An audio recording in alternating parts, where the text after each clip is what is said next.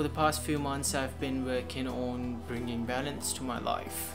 So in this video I'll share the things that I've discovered and the things that are working for me. So the first thing I want to talk about is multitasking, which doesn't exist in humans.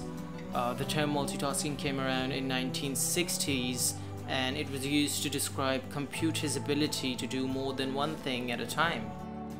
When we do two things at the same time, we're actually shifting from one thing to another constantly, which makes us think that we're multitasking, but those constant shifts actually drain our mental energy resources. I've been researching on myself, and for the past 20 days I've been recording every minute of my life, my emotions and my food. It seems very complicated and stressful, but it's not. It's actually the opposite. So the way I record my time is by using this app called AtimeLogger. It's quick, simple and efficient, and I would really recommend this to you. And the way I record my emotions is, well, first I used an app for that, but now I do that by journaling every day. I journal my thoughts, how I feel, and a bit about what's going on. I've been journaling for a while now. It wasn't actually for this. It actually helped me a lot in achieving some amount of mental clarity. So after 15 days of recording, I started observing my days with the help of my daily journal.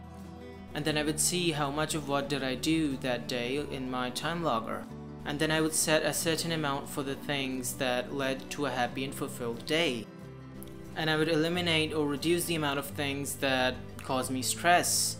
Or if I can't remove them, then I would find a better way to do it. Or I could set up another activity to reduce the effects of that stressful activity. It's just easy when everything is in front of you in the form of charts. And while doing all this, you have to keep in mind that the whole purpose of this is to bring happiness, simplicity and balance in your life. You would also want to focus on the acceptance of what you see in those charts. Don't stress about it, don't try to make quick changes. Take your time and do it in the most comfortable way you can, because stressing about it would just defeat the whole purpose of the activity. Stress itself is a very interesting topic. When you feel threatened by a certain situation, your body prepares to handle the emergency. It's also called the fight or flight response. Quick energy is needed, so the liver releases extra sugar.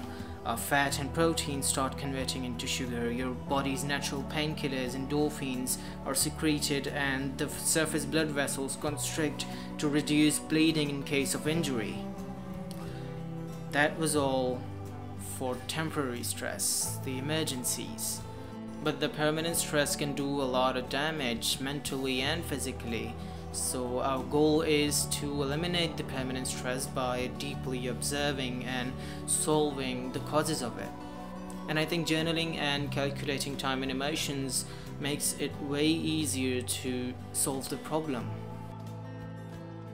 So that's it for the video. If you're interested in watching more, subscribe to my YouTube channel and follow me on Instagram.